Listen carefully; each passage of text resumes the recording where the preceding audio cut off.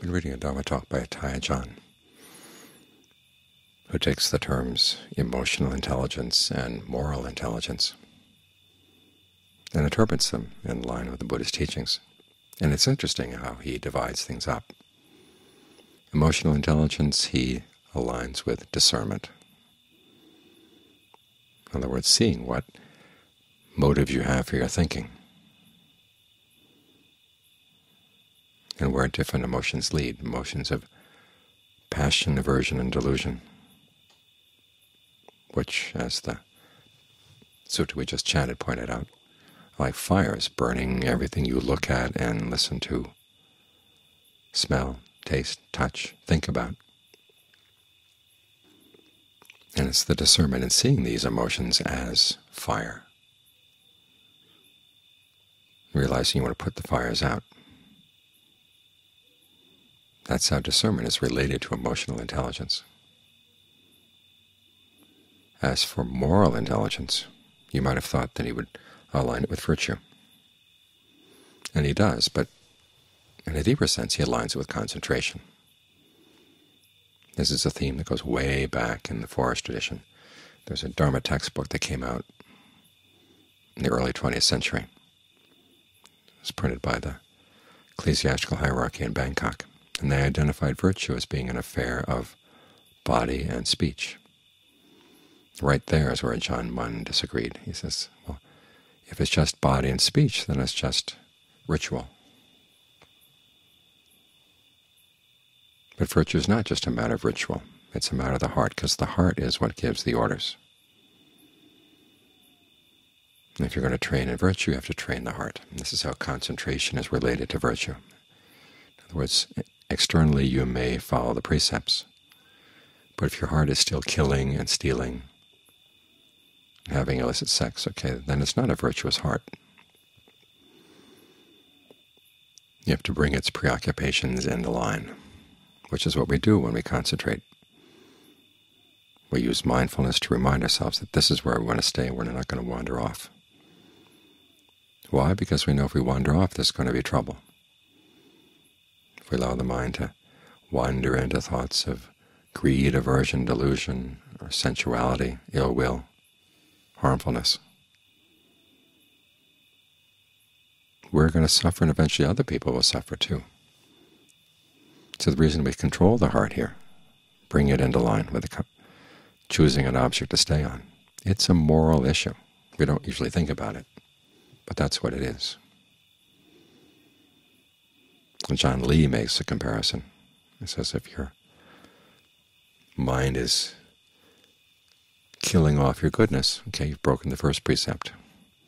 If you're stealing the bad points of other people to think about, that's breaking the second precept. If you're thinking about all kinds of sensual issues, you're breaking the third. If you're lying to yourself that you're actually here concentrating, that's a fourth. And as for the fifth precept, that's the drowsiness, the weaving back and forth in your meditation, finally falling to sleep on the side of the road. It's a nice series of images.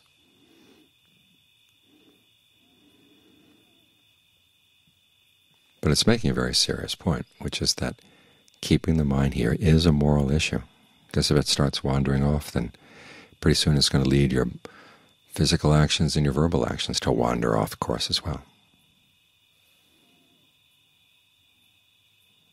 A lot of times we in the West don't like to hear about morality, because we associate it with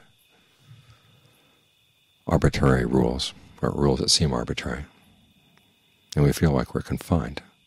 But if you think morality more of as an issue of harmlessness, you're trying to find a happiness that's harmless. It's not going to harm yourself. It's not going to harm other people. That's the moral dimension to our practice here.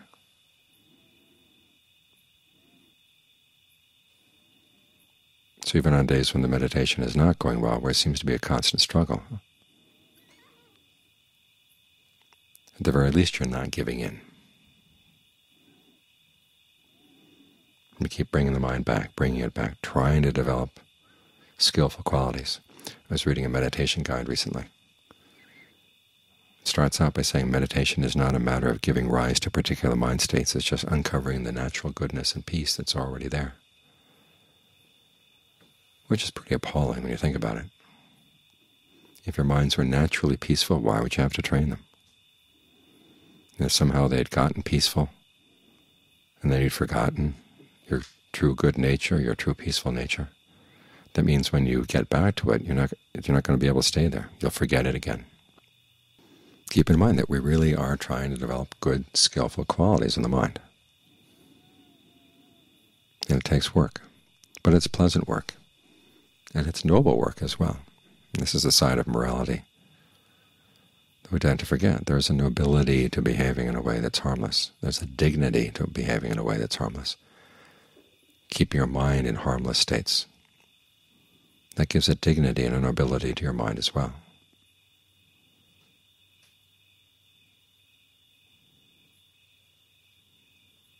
So as I said, even on days when the meditation is not going well, at least remind yourself you're involved in a moral pursuit, a dignified pursuit, a noble pursuit.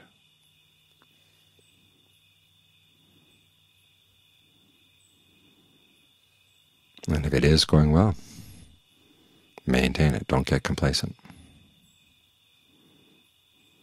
There's that line of thought that says, well, I've stacked up all this merit and all this goodness. I can afford a little slack time. That doesn't work. Because a slack time in the mind starts leading to slack behavior.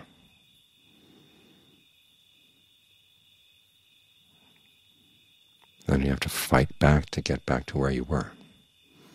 Once the mind is in good shape, try to maintain it there. It's a lot easier to maintain it when it is in good shape than when it's lost it and you have to struggle to bring it back.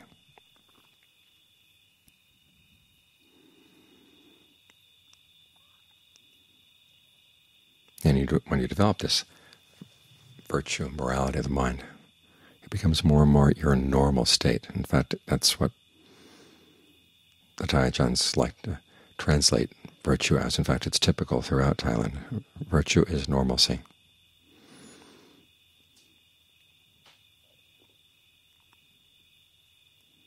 It's your normal state. You can have good virtue and you have bad virtue. Your normalcy can be bad as well. What we're trying to do is develop a good normalcy. That this does become the normal state of mind, centered, solid, secure.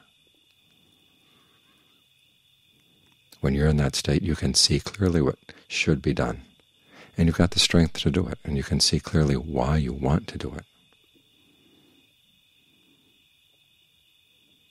You realize that morality is not just an issue of rules, it's an issue of wanting to be harmless,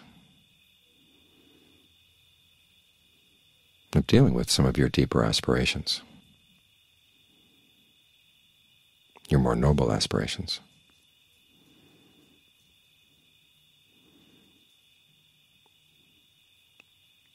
So let that thought be there in the back of your mind. Whenever you need inspiration in the practice, there it is.